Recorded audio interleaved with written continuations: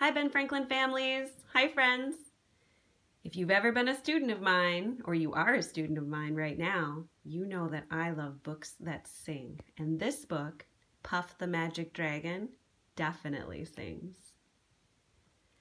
Puff the Magic Dragon lived by the sea and frolicked in the autumn mist in a land called Hanalei.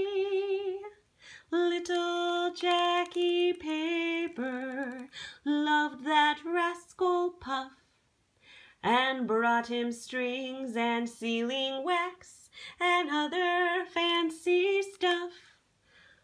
Puff the Magic Dragon lived by the sea and frolicked in the autumn mist in a land called Hanalei.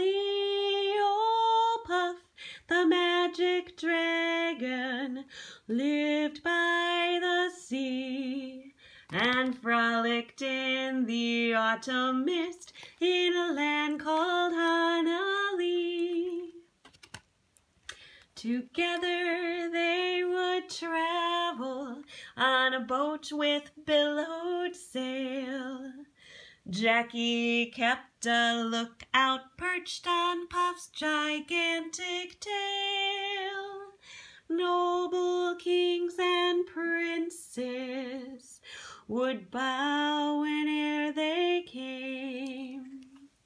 Pirate ships would lower their flags when Puff roared out his name. Oh, Puff the Magic Dragon lived by the sea and frolicked in the autumn mist in a land called Hanalei. Oh, Puff the Magic Dragon lived by the sea and frolicked in the autumn mist in a land called Hanalei.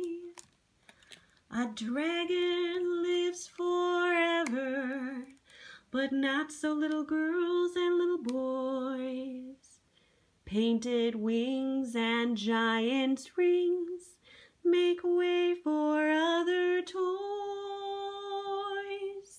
One gray night it happened, Jackie Paper came no more, and Puff, that mighty dragon, he ceased his fearless roar. His head was bent in sorrow, green scales fell like rain.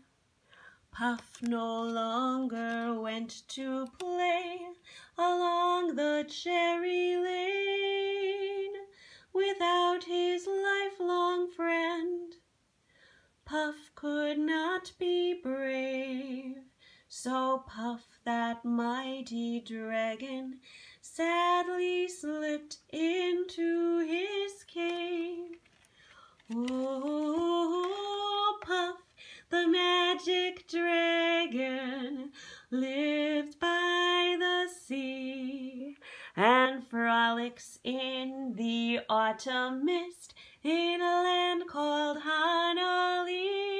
Oh, Puff the Magic Dragon lived by the sea and frolics in the autumn mist in a land